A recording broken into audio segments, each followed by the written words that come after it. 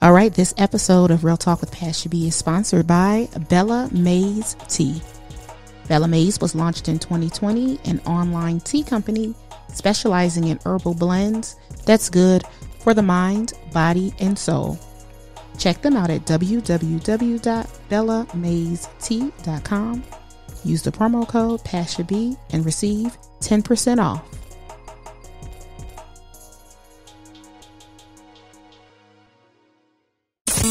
Get ready for Real Talk with Pasha B in 5, 4, 3, 2, 1. All right, thank you for tuning into this week's episode of Real Talk with P. Yeah, we're going to do that again. Hold on, y'all. That's a blooper. We're going to try it one more time. Get ready for Real Talk with Pasha B in 5, 4, 3, 2, 1. All right, thank you for tuning into this week's episode of Real Talk with Pasha B. It's Pasha B. Yes, it's me again. And of course, Sheneka. What's up, Pasha? What's up? We're doing another podcast, of course. Why else would we be here? But I'm excited about this podcast. You are? What are we talking about today, Pasha? Because first and foremost, we have a guest. We do. Sheneka, introduce the guest. Sitting in with us today is Von Mychael. Von Mychael is a comedian, and he hosts Quarantine Comedy Special. Von, how are you today? What's going on, ladies? How are y'all? I'm good. Awesome. Welcome to the Real Talk with Pasha B podcast. I didn't like that. She sounded like she was on the goddamn Walmart. What? You act like he was calling for help at Register 4. Oh my! It was... that was really polite for Walmart. You know? Publix. Yes, as Sheneka said, we have comedian Von Mychael. He is promoting his comedy special titled Quarantine Comedy Special. And Von, how are you today? I am good. I'm great. I'm glad to be on here, first of all. I do want to let you know, I did not know that y'all had so many negative thoughts about millennials. I listened to y'all last episode, and I was like, whoa, I felt attacked. I had to pause, rewind. I was like, whoa. So I just want to let you know that as millennials, we are good people. Not all of us are those negative stereotypes. Those weren't our thoughts. Those were the thoughts of the people that we communicated, you know. We communicate. And I think what we did was we found as a takeaway that millennials, you know, they're not too much different than us. Right. Like, we just need to take the time and opportunity to talk to you guys. It looks different when we're separated, but when we're together, we talking the same shit. Kind of like race, black and white people. Yep, that's true. So, tell us about yourself, Von. And when I say tell us about yourself, I really want to know, how long have you been a comedian, and what made you even want to get into comedy? I've been a comedian about 4.5 years, full time about 2.5 years. Everybody kept telling me I was a funny dude. They was like a funny dude, and I thought they were just saying that to dismiss what I was saying. Because I just make comments about, oh, you're funny. So I tried one of them Instagram videos, and it had got like 80,000 views. Wow. And I was like, oh, wow, maybe I am a funny dude. So then I tried stand up, and I bombed bad. But the thing is about stand up is that once you do it for the first time, once you get over that fear, you can't stop doing it after that. Do you think most people bomb? I was going to say. Yeah. This is the thing about, I want to tell, because there's like this myth out, and you always hear famous comedians say that they got on stage and they were just hilarious. No one gets on stage and it's just hilarious. This is a craft. You have to work on it. You got to do open mics every night. Like, it's an actual process to being funny, and it takes years to be funny. Because I was going to ask, did you bomb because you weren't ready, or did you bomb because of the crowd?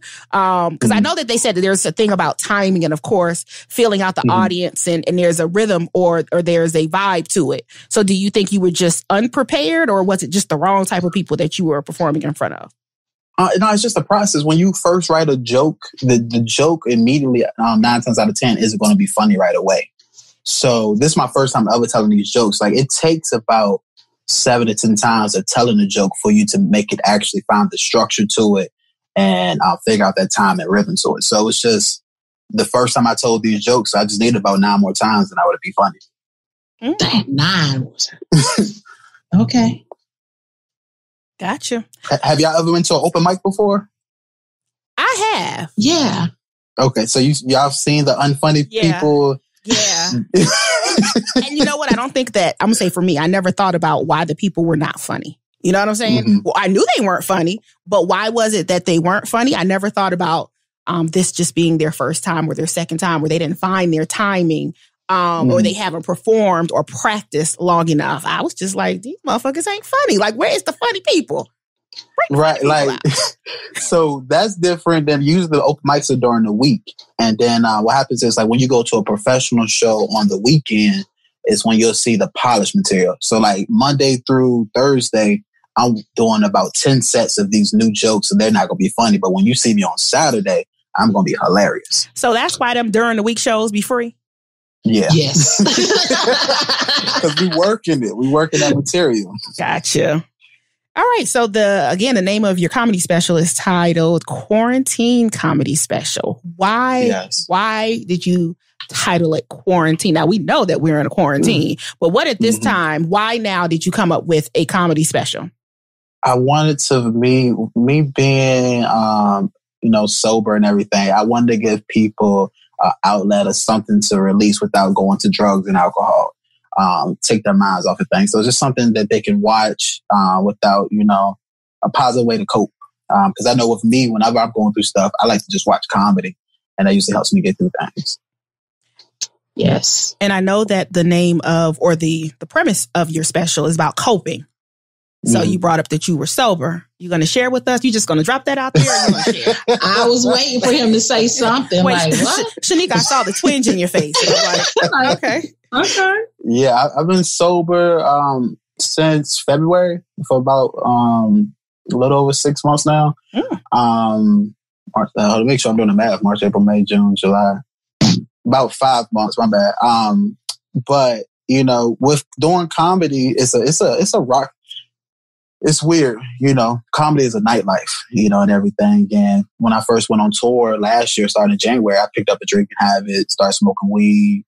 And all I know, it was November. I'm sitting down. I was thinking to myself, I was like, how long have I been drinking? I was like, I've been drinking like this for about 7 months now. I was like, I think I got a problem. And then I was like, all right, I'm going to stop drinking. And it was January. I tried to stop drinking. I literally was like, I'm not drinking.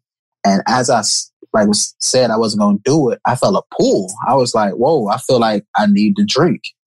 And so it was something that I really had to I knew at that point it was serious. I had something going on. My dad was alcoholic, and I was like, I don't want to go down that route. So it was like, all right, I need to go sober. So I stopped drinking. I was like, I'm just going to smoke. And it's natural. It's from the earth. Yeah, I was like, weed is legal and everything. But come to find out, that wasn't good as well. I was still using that to not really deal with my problems. What ended up happening was that really made me stop doing things is I had a mental breakdown. Things, a lot of stress and everything was going on. And I was about to go home with my parents, and my mom, I had a gig that weekend. My mom was like, don't, do the gig first. You need to, stick out with your obligations. So I do the gig. And that weekend, I was working, I toured a lot with Jamie Kennedy. And it was like he knew I had a mental breakdown. He was that weekend, it was like he was mentoring me and coaching me. And I didn't tell him I had a mental breakdown. And he was just like, yo, if you ever feel the urge to drink, just do more comedy. He was like, that means you're bored. You just need to do more. And he was telling me the ins and outs of how to do things. He was like, I had to move back to New York. He was like, get merch to make more money. It's like he taught me the whole game, because Jamie is like a professional. He's been in big time movies, touring over 20 years. And he mentored me that weekend. And after that, he told me stop smoking weed. I stopped smoking weed. I stopped drinking. And I just been on the positive after that. Mm-hmm. J.B. Kennedy, one of my favorite movies, Shameless, Malibu's Most Wanted. Hilarious. Hilarious. So that's awesome to hear that you have been working with him. So we're going to talk and we're going to dive into coping. You know, you touched on how you've been coping and how you've had to deal with the transition of becoming a full-time comedian and the stresses that could and have played into that. So now that you are sober, you're not drinking, you're not smoking, would you say that you're still as funny as you were before? Absolutely. I think I'm funnier because now I actually have to deal with those emotions, and it's an extra level. Like I can tell you actually how I feel, and which is crazy because I'm still trying to figure out if it's because of my age or is it because of the sobriety. But like, I feel like before this, I really didn't know what emotions were. Like if you think about like in school, they never really teach men. We never really are taught what emotions are. Like in gym class, they teach you about the vagina, but they don't tell you about the emotions that come with dealing with the vagina. Right. You know what I'm saying? Like, so that's the process that I'm going through right now. So I feel like I'm a lot funnier, and it's going to relate to a lot more people with my comedy. Got you. Are you currently touring? It's a trick question. I went on tour 3 weeks ago. I'm not supposed to tour, but I am going to go back on tour probably in about a month. Even though that people are dying out here, it's a scary thing. But I am.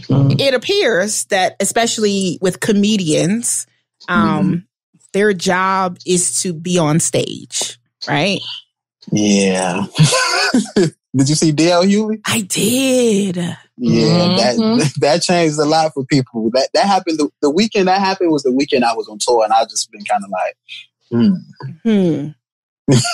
So I know the entertainment industry has come up with this. When they get back into production, they're going to do it this way. Has there been something, I'm going to say, developed for comedians? Because it seems like the comedian platform, I don't know if it's changed. It appears to be, if you want to be a comedian, you get out there, you work, you hustle, you perform. You try to make money, to be successful. So what is there anything that they've put together for comedians, or how should it be going back to work in this environment? Are there any changes that have been made for COVID? Are there any precautionary measures that are being made, or are they just telling comedians not to perform? It's wishy-washy. A lot of people. So one thing I'm seeing a lot, you're seeing this in New York right now. New York is always ahead of the game. They're doing outside shows. So I'm seeing a lot of that. Some clubs are opening up, not all of them. A lot of them are doing the whole social distance thing with the clubs. But a lot of comedians are like, nah, I'm gonna wait to go back on tour, probably later in the year. Nobody wants to be the first one to kind of that first wave, kind of like when the vaccine come out. Ain't nobody taking that vaccine at first. So you're saying some clubs are doing social distance, but in the South is crazy. The South is dang. Okay. And I mean, let's be real. Like, come on. Like when this whole COVID thing had happened, right? The Texas, Florida, all those states were just, they were just like, we going to stay open. And then it was like laughing at New York, and New York had the high numbers. But if you look at it now, all those states are have the high numbers. In New York, you got to have freedom papers to get in New York. Like that's how crazy that it has turned. So, in comedy, I would say that most people are focusing on digital podcasting, sketches of that sort to just build a fan base, and then kind of wait till things, fizzle out. So let's get into stress as adults.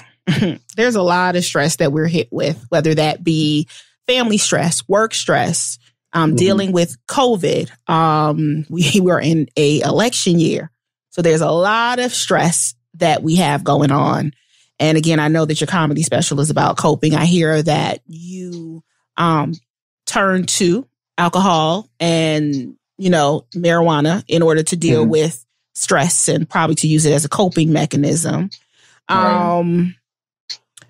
You said you had a mentor, and it seems like that's a wonderful idea. And it's not anything new, even if it's not a mentor, surrounding yourself with people who can talk you either through a process or put you in a better place just by conversation. So you did mention how important that was for Jamie Kennedy to be the voice for you. But have you found that there have been a lot of people understanding what has gone on with you and, have been a voice, I guess, for you to talk through things with and help you cope with some stresses? I mean, I try to go to therapy, but the problem with my therapist is that he stutters, and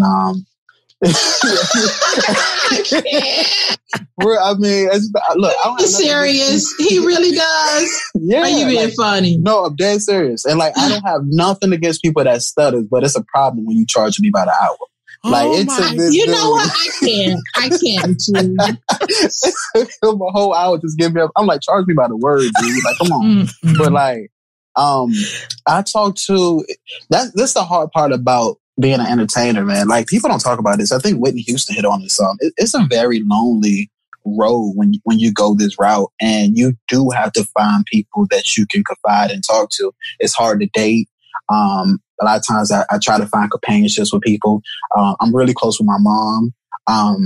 But a lot of people don't want to talk to you unless you're at a certain level. Like, unless you're at that D.L. Hughley or you that D. Ray Davis. They're like, oh, I don't want to be a part of, your wave as trying to grow. So I have a group of people that I talk to that's sober, and I talk to them, and very few, and I just kind of confide in them and have that companionship. Mm-hmm. I think me and Sheneka, we talked about this off air, your circle, right? Yeah. So having those circle of people, and sometimes your circle of people, once you identify that they're not in line or in tune with what you need at that point in time, it's okay to kick some of those people out of your circle and to include newer people in your circle. Because is that hard though for you? Not for me. Pasha don't give a fuck. No. You cut them off quick? I do. It doesn't. People, we're of an age, and I know that I don't know how old you are. How old are you? 28. Oh, shit. Okay. So we're kind of out of Well, he didn't say he was a millennial. He did say. Well, I was thinking 30 something. But I'll say for my age group, people are who they are, right? You watch people long enough. Better yet, if you're quiet and you listen to people long enough, they're going to tell you exactly who they are. I don't need for you to tell me that you're going to do something because I've listened to you say it. You may not have said it that you're going to do it to me, but I know you have this in you. I'm not going to wait for you to do it to me. No, I'm good. And life is just, I've taken the perspective that life is kind of too short. I don't have no time to fuck around with people who they're not doing what I'm doing for myself if they're not doing it for themselves. If they're not trying to excel, if they're not trying to better themselves, if they're not trying to be a better person. I think there's a difference between bettering themselves and being a better person. When you try to be a better person, that's about self-reflection. That's about understanding certain things that you're doing are right, wrong, and indifferent and trying to change them. You got some people who's well in their 40s kind of sitting back and doing the same thing over and over again, getting the same result over and over again, but not willing to change anything that they're doing. I have no time for that. None. So did that come with, have you always been like that? No. Okay. I've not always been like that. So it's growth, over time you develop the patience. Yep. Then, okay. Yep. Because I'm going through that right now. I will say that I think for the most part, I've always been a no-nonsense type of person. But understanding when to let somebody go about their business has been something that I have learned over the years. And getting older and adulting and understanding that is one thing that I am glad that I'm at the place in my life in which you can be here if you don't want to be here. And I'm not even talking about from a romantic perspective. I'm talking about from a friend perspective.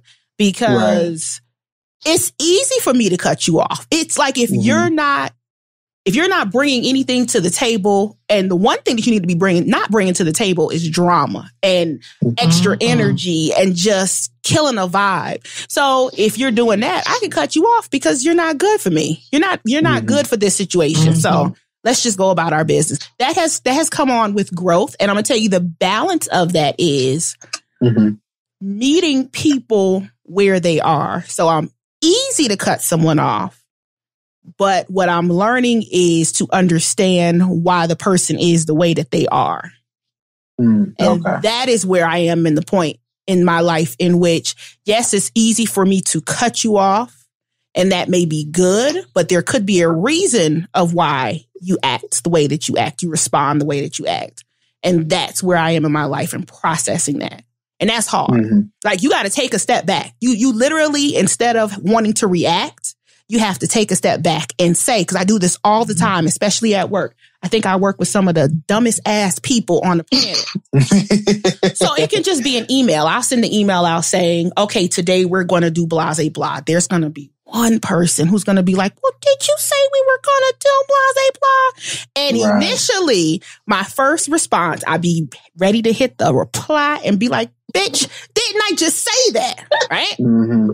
But people hear things and interpret things, and their level of education is different, and their level of the emotional intelligence. Their emotional intelligence is different. So sometimes people just need that reassurance of, I heard what you said, but is this exactly like, just to clarify? I get that sometimes.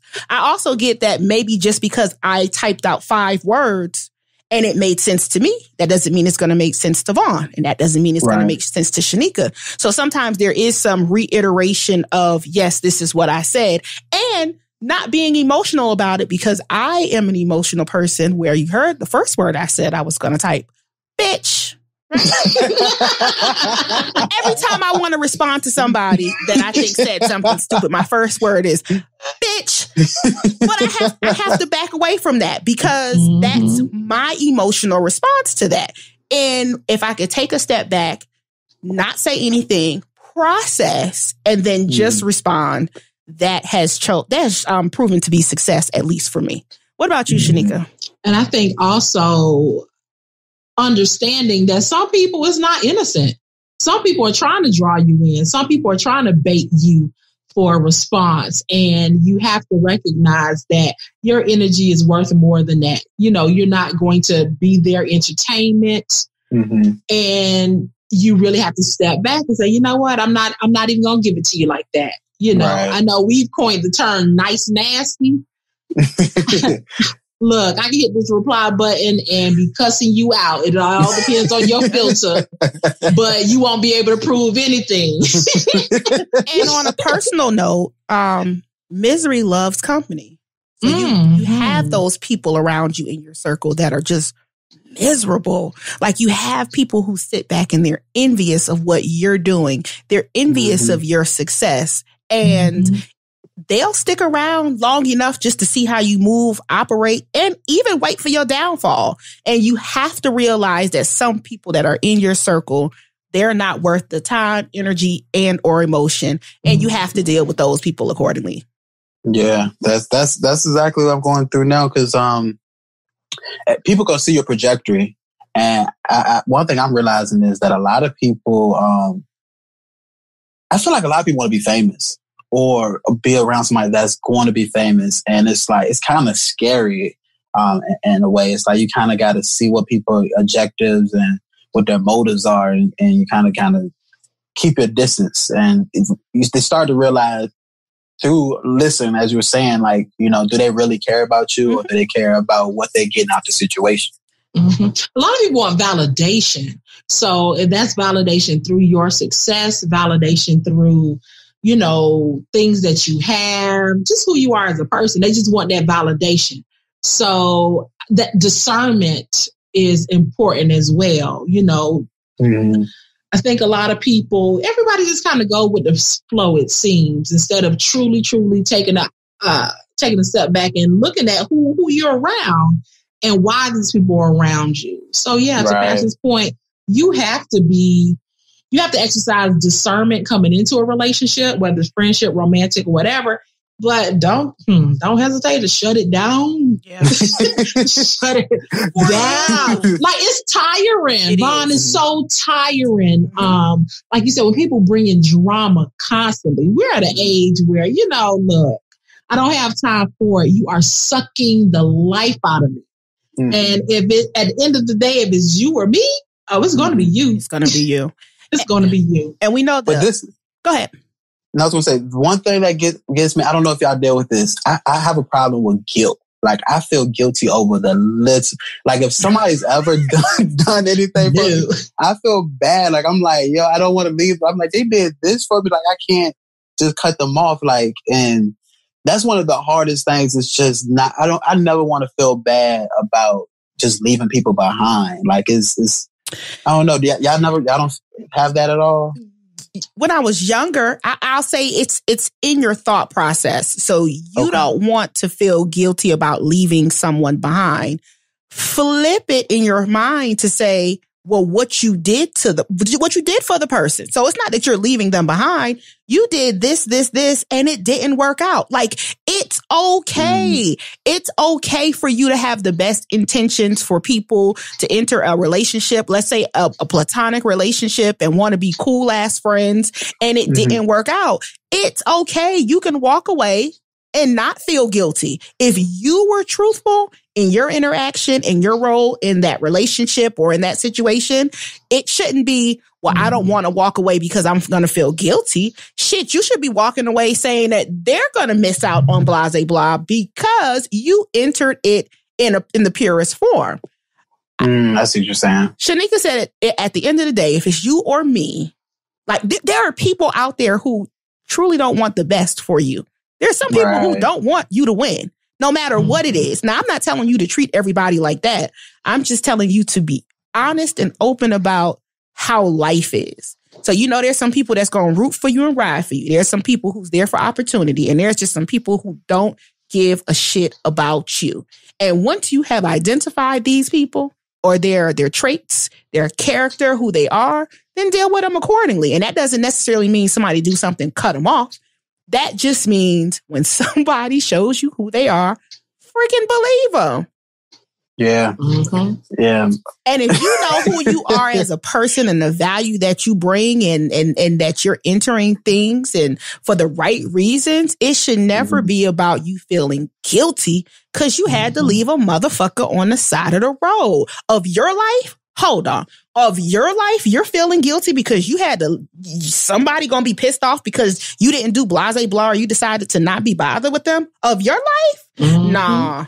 And even understanding that some people will manipulate relationships. They will try to make you feel bad about situations.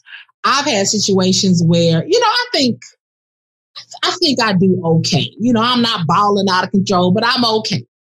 And I've even had people, must be nice to have that. Must be nice to do this. Oh, yeah. You doggone right it is. I worked hard for everything.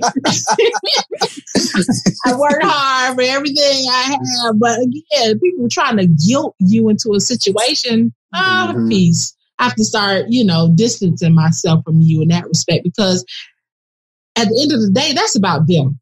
That's an issue they have. That's not a me issue. That's a them issue. They have to deal with that. And I'm not going to sit up here and entertain it. I feel that.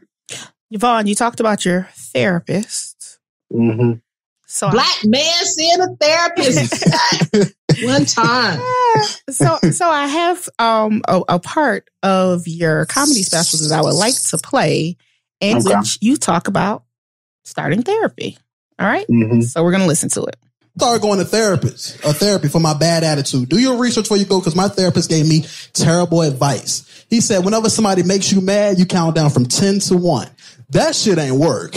I went back to him. He was like, explain to me why it didn't work. And I told him I was sitting down. A dude walked past me, bumped me on my shoulder, knocked me over. He didn't apologize. I was mad. So I stood up. I started counting out loud. 10, 9, 8, 7. And he was like, this didn't work. I'm like, I thought it was because people was running away from me. Hiding behind seats. Then I got tased and put in a holding cell. He was like, that's your problem. You're not supposed to say it out loud. Especially not on the plane.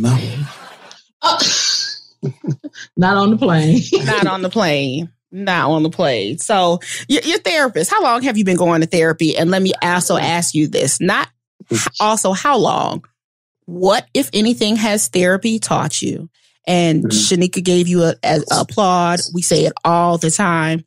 Black people need therapy, especially Black men, in order to deal with trauma and past life experiences.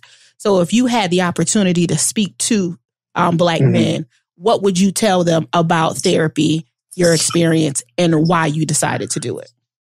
I went to therapy. I went on and off at first, but I've been consistently going, I'll say probably about 6 months now.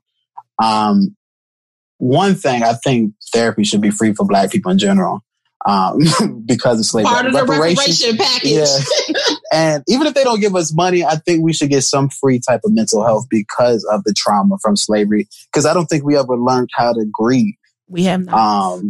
And, you know, because right after slavery, it was just like, you know, you didn't have time to cry. You had to go find an apartment. Like, that's how quick, like, things have happened. Sheneka, what you said. Look at her face. When she gets that focus face, she's ready to go. Shut up. Am I lying, Sheneka? I mean, I love it. Keep going. Keep going.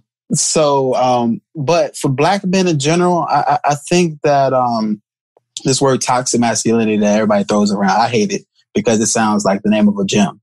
And, but it's a real thing. It is. And I didn't understand what it was, but a lot of it is because our parents were taught how to parent. You know, their parents were never taught how to parent. So we learned a lot of things as Black people that necessarily wasn't healthy for us. Like one thing, you know, that I know that I have an issue with is with dating. You know, my parents told me, you know, my dad told me that don't date because it's a distraction. My dad, a married man, was telling me don't date because of distraction. Women are distractions. You don't need to be dating. So my whole life, I'm thinking I can't, you know, be in a relationship because it's gonna mess up my money. Like it's gonna ruin my life, and like little things like that we're taught affect us, you know, in the long run. But therapy really helps you sit down, you know, reflect on things that your parents told you, and kind of overcome those fears step by step. It's a process. It's not something that's going to happen overnight. It might take 10 years. It might take 20 years to deal with it. Would you tell other people, Black people, specifically Black men, that they need to invest in therapy? I think everybody should invest in therapy. And it's not a weak thing too. A lot of people are like, oh, you go to therapy, they're going to play with my head. We need that. Everything that gentrification brings and they bring for white people, we need that in the Black neighborhood. We need yoga. We need Whole Foods. Like we need all those things for like, these are like, look at what they give white people. They give white people things that like help them excel in life. You're right. Mental health, like that is a priority. And they don't want to tell you, like, I live in Southeast DC, right? We don't have, it's a food desert. We don't have a grocery store within walking distance, but we have 6 liquor stores. We got gas stations and a Subway with a bulletproof glass. So you got people jacked up on Jolly Ranchers and goddamn Hennessy, and they talking about the murder rates are high. Like you should expect that. Like we don't have real food. So, and these are things that are normal to us. Like, can you imagine you being born in this and this is all you've seen? You know nothing better. So I encourage every Black dude to go to therapy, try it out, and don't be afraid and ashamed. Your circle might not go to therapy. You talk about that. Your other Black friends might not go, but, you know, be different. Oh, yeah. And I think, in addition to what you said, one of the reasons we do it, I think, is because we've been in survival mode so long that we don't know. A lot of people don't even know about the Whole Foods. People don't know about that because since we got here, we've been in survival mode. You know, we just trying to scratching and surviving. That's we've been scratching and surviving. So at the end of the day, and coping. So self-medicating with the alcohol and the drugs and the food. And the food. And I'm going to say this. Just throw it out there. I don't even know if I should say it. But with the church, you know, I think, I'm just saying. I think in some instances we use that as a coping mechanism, and also as an excuse not to move. Because even though people will quote, you know, oh, faith without works is dead, most people don't act. They just, we just gonna hope and pray. Hope and pray. Like, pray on it. we are good for hoping and praying, you know, and it's like we need some action behind that hoping and praying as well. Still need action. And this is something I haven't really talked about publicly, but there is an issue with hip hop. And I don't want to say it in a way where it's like I'm trying to attack hip hop because it's Black culture. But if you listen to our music, like Future, like all he talks about is drugs. Like you hearing that on the radio, Molly Percocet all day. Like that's putting that in people's heads. So it's like our music is contaminated. It's a problem that white people own Black culture, and there's a certain type of music that's on the radio because there is better music out there, but it's not played on the radio.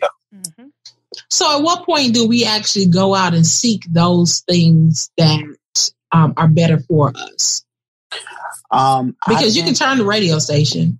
You can pop in your I was about to say CDs. I'm aging myself. Jesus. Turn your Bluetooth. Jesus Christ. But you have that. I know I'm guilty. I still have CDs. But that's something that we can control. And like I'm going through this awakening stage and self-accountability stage myself. As far as, okay, we know what's wrong, right? In some cases. Do we? In some cases. That's why I said in some cases, right? Okay. We're at different stages of awakening. But at some point, we have to, as we get to that realization, we have to start doing things different. So, so Pasha and I both born and raised in Miami, right? I was born off Two Live Crew and all of this booty shaking music and stuff.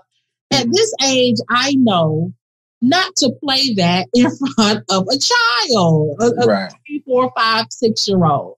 So I monitor, you know, my interactions because it's like, okay, I know that's not necessarily the healthiest or the best thing to do.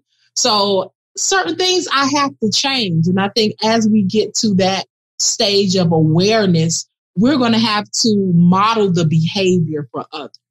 So turn that radio station or even have the conversation with some other people. Okay, yeah, I know you're listening to that, but how about this? Offer an alternative.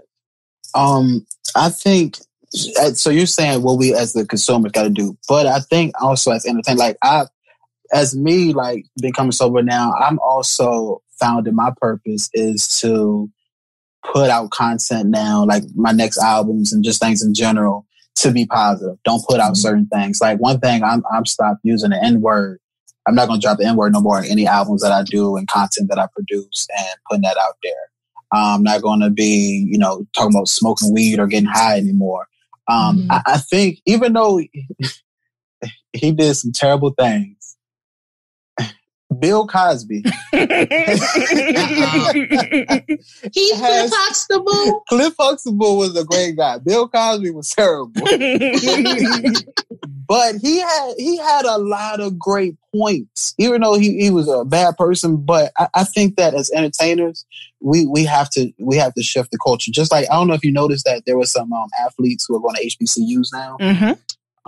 Like that's going to shift, because we should have been doing that, put the power in HBCUs. I think as entertainers, we need more Black entertainers who make it positive and not talk about popping pills and doing drugs and alcohol on hip hop platforms. And once we get that change and you start seeing that, I think that will shift a lot. Because you might be around to, you know, not play that around kids, but there's some parents, you know, who work all the time, who kids are at home just watching TV, so they don't know that their kids are watching this type of stuff. So I think some of the change has to come with the entertainers and these platforms.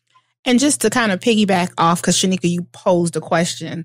I think, and we talked about paying it forward and not being silent, right? So where certain things may be normal to us growing up or being a part of our culture, when the person has identified that it's no longer cool to do X, Y, and Z, I think it should be the responsibility of that person to engage and inform others as well. And even if you reach back and you change the mind of one person, right? You can't get everybody. But I don't think you should sit in an environment where you know people are doing X, Y, and Z, and you know better and you're not saying anything. And I think comes with being comfortable too long. At some point in time, you have to be uncomfortable. You have to be the person to say, that ain't right. And when it's not right for you and you've tried to talk it out and reach back to bring someone up and say all that, and if it's not working, then you need to get out of that situation. And I kind of think that's, at least Sheneka, I know that we've done that in certain situations where if you have people that are doing X, Y, and Z, and this is not your party or you don't want to do that anymore, it's okay. I'm going to remove myself from this situation. No, I'm probably going to tell you about it first. And then I'm going to go ahead and remove myself from the situation because I think we get complacent around each other and we may know that someone's doing something wrong, but we'll say amongst in a small group, oh, they shouldn't be doing blah, blah, blah, such as playing the music around the kids, but never saying to that person, you shouldn't be playing this music for this apparent reason because there's probably going to be a fallout. But here it is, if that person is playing that type of music around their children, who knows what else they're exposing that child to. And to be honest with you, is this somebody that you truly want to be around? So you got to look at it that way. But I think once you get to the point where you're comfortable and you're not challenging the status quo, that's when you become the problem. Right. Mm-hmm. So, and I think a lot of that also goes to just knowing yourself. I don't think, going back to scratching and surviving, right? I don't think a lot of us get an opportunity to truly get to know ourselves and just develop a set of standards for yourself.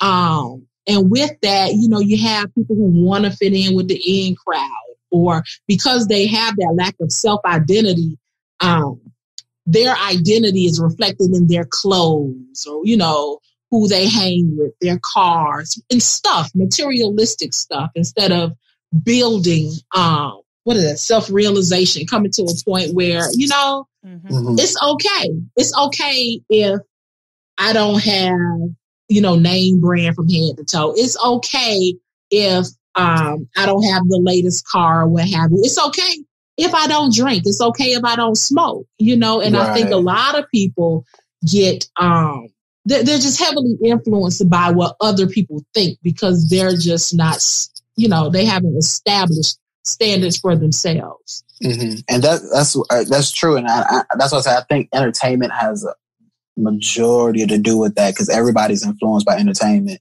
And it's crazy because a guy I went to elementary school with, this dude was a good guy, honor roll and everything. And I know his parents met them. Like we would spend the night over each other. Good guy. And he's a rapper now. And he's rapping about drinking lean and Molly. And I'm looking at the video and I'm like, dude, like, I know you. Like we watched Barney together and you talking about drinking lean. Like, it blew my mind. It's like, he's putting that content out there and now that's cool.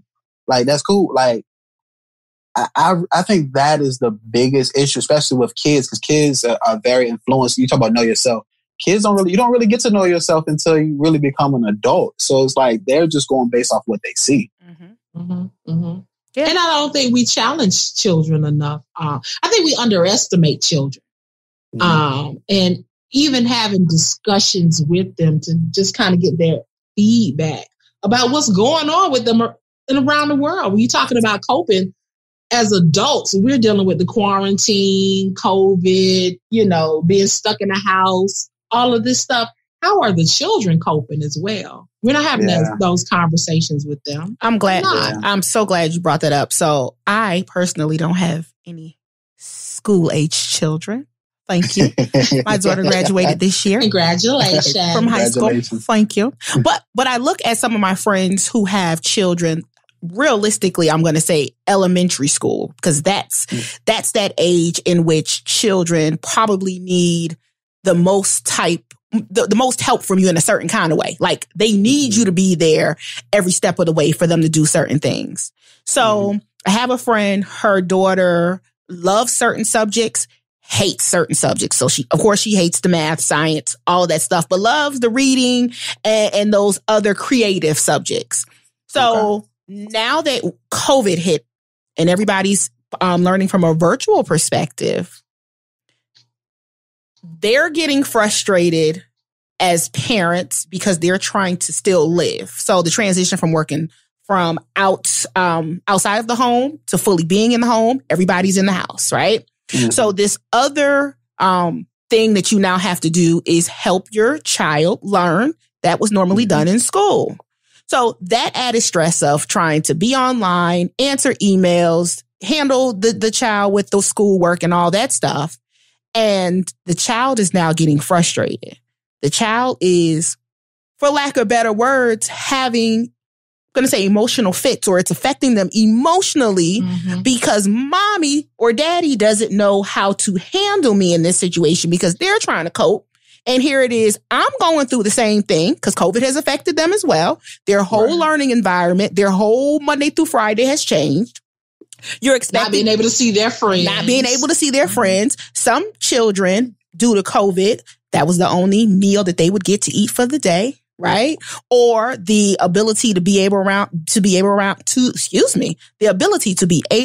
around people who listened to them, who cared about them. So now they're in these homes 24 hours a day with sometimes abusive and unfit parents, expecting to maintain this status of, I'm going to say this, we came up with this online learning curriculum. So now you have to work on that or try to at least pass these classes.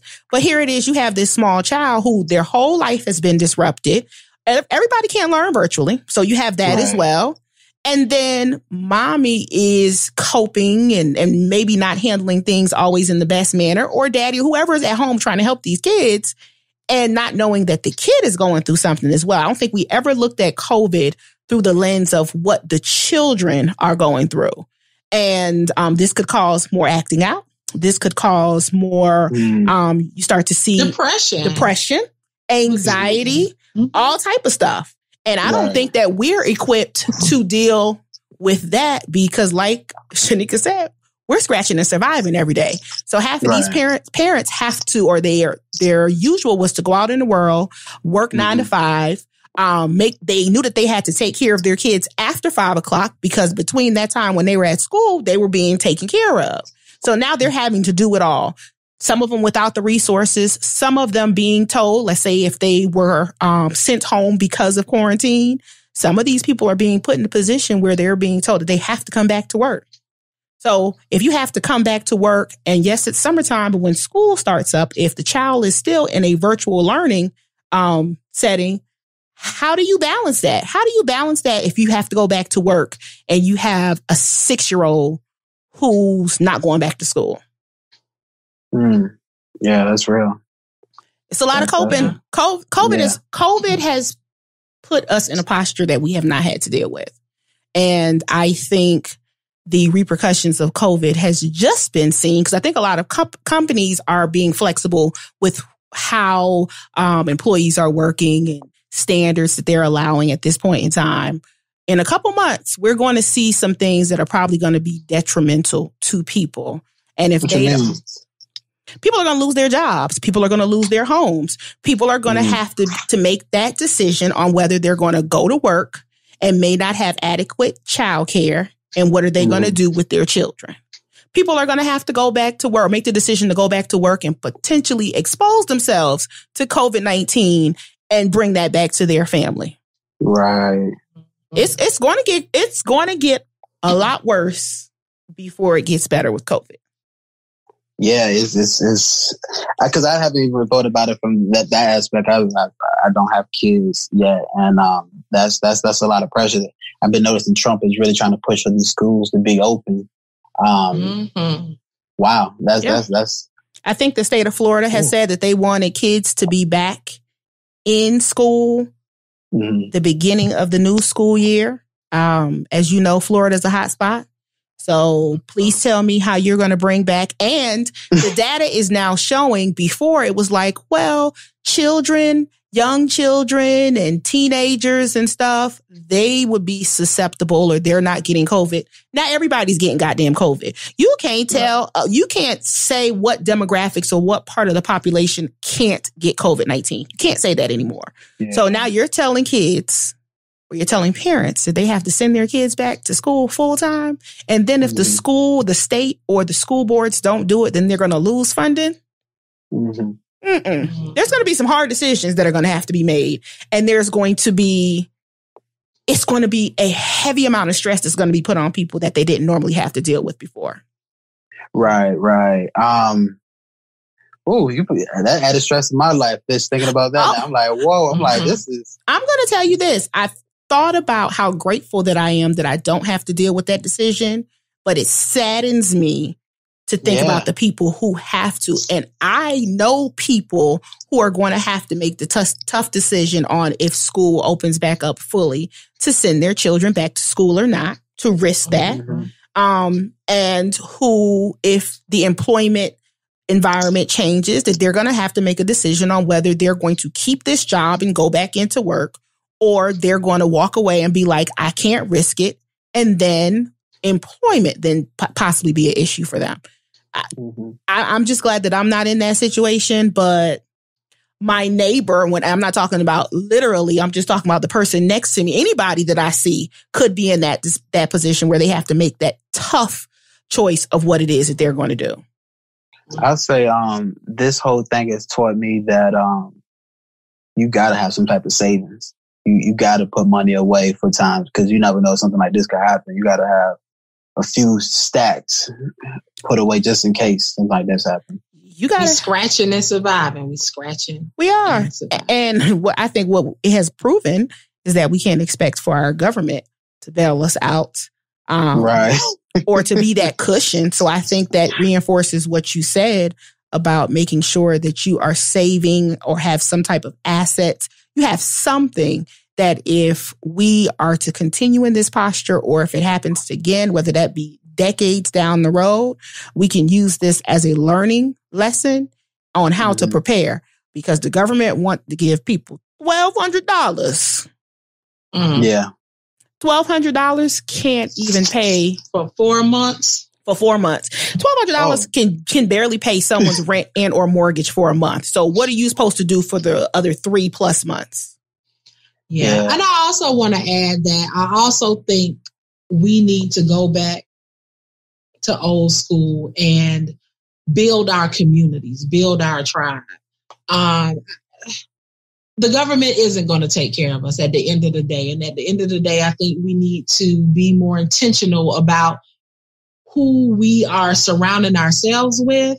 I know looking at other, and I'll just say again, just coming from Miami, looking at other cultures that come to the States, they tend to be more family oriented. They'll have, everybody else. Everybody else. Everybody else out of Black, or out of African Americans, Black African Americans, everybody else has some sense of family in which they look out for each other. Yes, and you have generations of families living under one roof, and they use collective economics. We talk about supporting Black business and collective economics, but we don't. We can do better in that realm, I would say. As far as living together, again, how are we going to get these stacks if we scratching and surviving, Von? Like, seriously. So, like, literally, we've talked about, I've even told Pasha and some of my other friends, look, we need to go ahead and all move in together. It don't make any sense. You paying a stack over here, I'm paying a stack over here. Let's go ahead and get us a nice little 5-6 bedroom house, a little compound. We can all stay together and make this money, stack this dough, you know. But again, everybody does it except us. Even as far as, you know, children, you have people who are paying hundreds, if not thousands of dollars for childcare. Why? When we can build that sense of community. I know we're a transient nation now, so people are all over the place, but I think it's very important to build, you know, these alliances with people who can help elevate each other. Right. And I think this is a perfect opportunity to do it. So you talk about building stacks, stuff like that. As an American culture, we're very materialistic. I think that most people live outside their means. We have to learn how to just have necessities. And I learned that, like, if you really want something in life, you'll learn how to just only have your necessities. You don't need the, the flyest car. Go on your car. You know what I'm saying? You don't have to have the biggest TV and stuff like that. But a way for everybody to cope that's going through all this stress is you should watch the Von Mychael quarantine comedy special in your living room. Hey, I'm here for it. Yes. But this identity, and you say other, groups that have they come together. A lot of that is on purpose that Black people not like that. Like slavery, and you talk about how this quarantine, like we're gonna see the effects month down from now. Slavery, we're just seeing the effects of it now. That's why we don't stick together. That's why people want to impress the slave master so bad. Like, and we don't trust one another. We need that's hindering our ability to build communities as well. We don't trust one another. Right. And a lot of that, I don't even blame Black people no more. Like, I used to, be one of the people that be like, dang, Black people don't do this. Like, I give Black people the biggest benefit of doubt all the time. Like, I bank Black now, One United Bank. And they're, one of the first things everybody asks, do they have any locations where we live? It's like, no, but however, if more people join, they'll have more locations. Like, you just got to give Black people the benefit of the doubt. You have to do extra for Black people. We can't save stacks. We really can't save stacks. It's a mentality. It goes back to I blame hip hop again, and I sound like one of them old white dudes, but talk about having the flyest car, all the money, the name brand, not forget all that. Like, buy Walmart clothes and save 30% of your paycheck. It's possible. Like, if you want to do it, it's doable. What you're not saying is anything that if we wanted to do, we could do. I think we've gotten into this level of being comfortable with things that are truly not important. And one day I'm going to stop buying sneakers, Vaughn. I'm just going to stop doing it. But it's just, this is what I say. Like, when you get that check, 30%, don't look at your check all the time with 30% taken out. 30% is savings. Make that mandatory. So now I want to talk about, and I know, Vaughn, you're a millennial. Me and Sheneka, we're just a little bit older than that. But since you have gotten just a little bit, but since you've gotten older, what's one thing that you actually enjoy now that you're older, or getting older has actually taught you? One thing that I enjoy, water. Drinking water. I'm with you, Vaughn. Look, I'm bougie though. I drink Fiji water, so I got that level of bouginess. I was bougie homeless at one point. I would only sleep in the suburbs. They were like, "Where you live?" In a cul-de-sac. Literally. But things that take care of your body, like water. I love drinking water now, because when we were young, I grew up on Kool-Aid, and I hate water. I would just be like, no, I want Kool-Aid, tea, juice. But when you start to understand what it does for your body and the way it makes you feel after you drink it, I appreciate that so much now. Sheneka, what do you enjoy, or what has getting older taught you? One thing, I will say, I can truly appreciate doing those things that make me happy. Okay. And I will do it by myself. So that's another thing. I don't wait for anybody. I may make a general statement about what I'm going to do or what's going to happen. If you're coming, come on. If not, peace. I don't wait on anybody in order for me to enjoy life. And I'm going to tell you one thing that I enjoy now, and have actually, I think, learned how to enjoy as I have gotten older, is having peace. Mm-hmm. I truly know what peace looks like. Mm-hmm.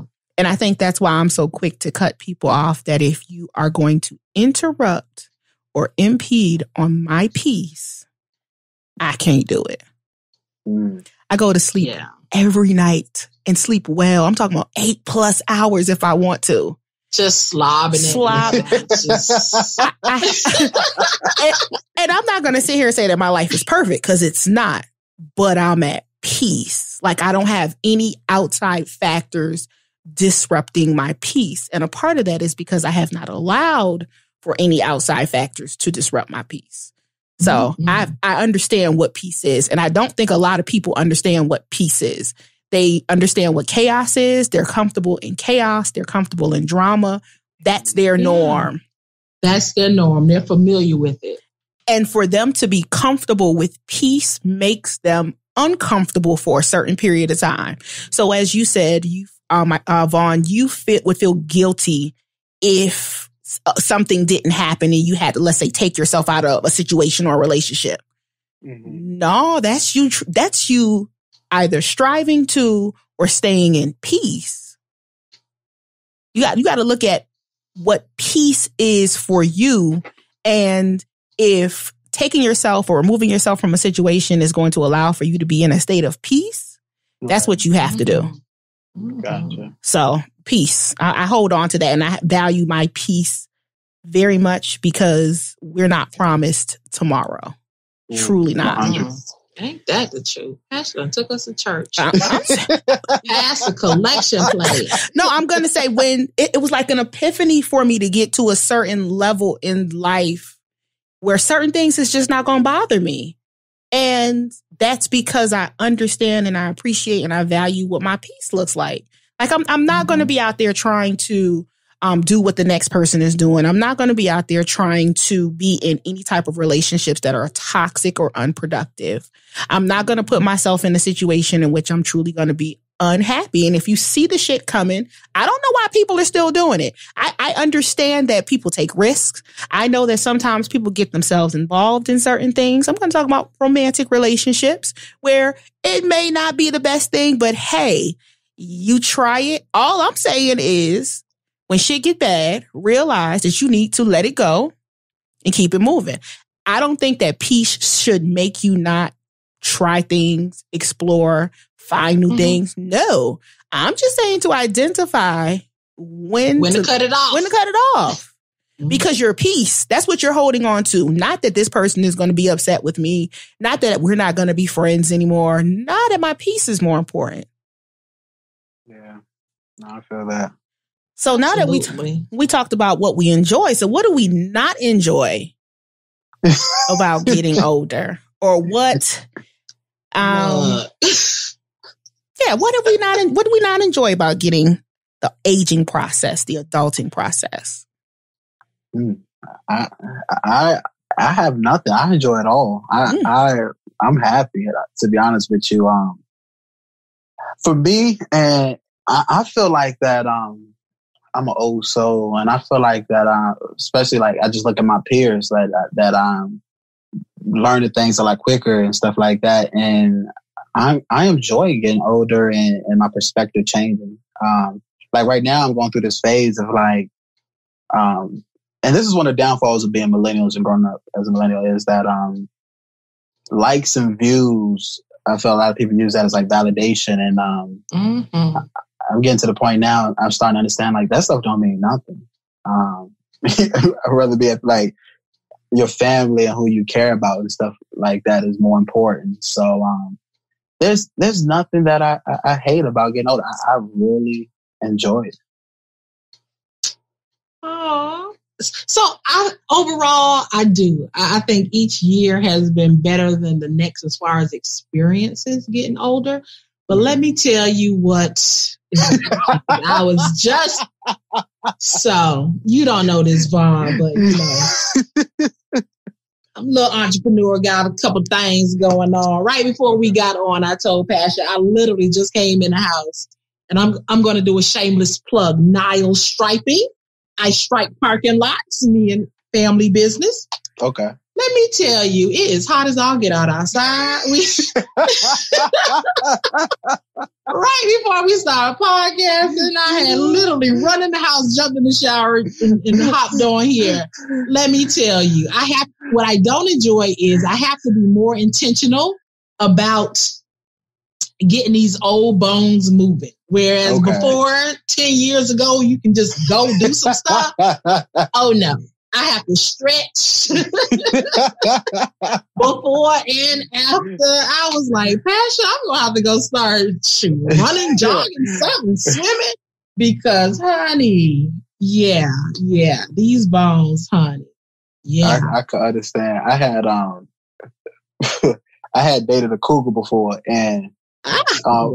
We may need you for another show. and all right, August. And she would always have her joints will always hurt. And I was like, yo, I'm sick of 25-year-olds after this. I was like, never again. Looky here. The Epsom salt bath, it's okay. It's okay.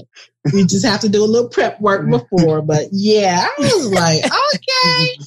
This working from home isn't helping it at all. So it's like, whoa, I'm really feeling the difference now versus before COVID, when I was, out and about working at home and then going to do that. Oh no. Yeah. Mm-hmm. I'm going to be soaking in the tub tonight. And I will say for me, I feel like I'm racing against time. And that's scary for me. Not that, why? Being all deep, passionate. No, I take this podcast serious. Okay, I'm sorry. No, when I say I feel as though I'm racing against time, I think I started to explore certain things, whether it be hobbies, passions in my life later. And I kind of feel like I'm behind the 8 ball when it comes to certain things. So the older that I get, I feel like my timeline should have been pushed back just a little bit so that maybe I could have had, and this is just all talking, I should have experienced different things. I would say certain benchmarks I probably should have reached already. So I feel like I'm racing against time, trying to catch up some. Yeah. How old are you? You don't ask a lady. Pasha, how old are you, Pasha? You don't ask a lady how old they are. What's your Facebook page? Let me check it. On. I will tell you that I'm over 40. Over 40? But okay, all right. And how long have you been podcasting? 10 years on and off. Okay, because the vibe from this show, even when I got on, I already the conversation is more in depth. Because I'm doing interviews, and I get other people's platforms. It's already in depth, so it's it already feels. I could see y'all on Sirius XM. I wouldn't be surprised. Vaughn, speak that into existence again. Speak it. If y'all stay consistent, do the promoting, actually put in the work, I really can see you on a huge platform. If not, this right here blows up.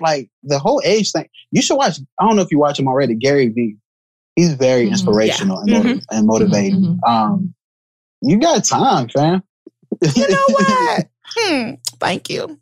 I needed that today. But sometimes you need that reassurance. I'm glad. And speak that into existence for us, because that was one thing that I thought about years ago that I truly, truly, truly wanted to have a platform on Sirius or something like that. And you know what? Years later, you bring it up. It's going to happen. Sheneka, pin this. Pin it. Put it on a calendar. Pin it. Put it on a vision board. But we have actually, and before I even close this out, Vaughn, I appreciate what you said in regards to, we always try to make this podcast about us talking, right? It's all about us. Really, if we were in a room and we, was sitting back and having conversation, this is what the vibe of this podcast is supposed to feel like. So I will say that I think we're doing something right, because with you being your first time on the podcast, if you got that experience and as a takeaway, I'm happy behind that. So definitely. I had lots of fun. I thank you for that. I hope this will not be the last time that we see you. No, hit me up anytime y'all want to talk about something. Hit me up. I don't care. It's not even promo. Just want to. I love to talk. Oh yes. So, for those that are listening, in order to get a copy of Vaughn's quarantine comedy special, if you DM him on IG at Von Mychael, that's MYCHAEL. he will give you a link so that you can view the comedy special for free. And Von, because you are out there putting in work, I want for you to tell people how they can stay in contact with everything that you have going on. Yeah, I'm on all social media platforms, Instagram, Twitter, Facebook, Pornhub, anything that you want to see me on. Let me get my phone. Pornhub. OnlyFans. Oh, not yet. Not on there yet. But I'm on all social media platforms. Add me, tweet at me, message me. I comment back. Hop on the wave before, I'm not able to comment back. So I want to give the material out there for free. I want people to be able to cope, give you a positive way to do that. If you're going through sobriety, need somebody to talk to, message me about that as well. And thank y'all for having me on. Thank you. Thank you. And Sheneka, this was another one for the books. Yes. I should have had my DJ Khaled voice on. Another one. All right. Thanks for tuning into this episode. And until next time, y'all, peace.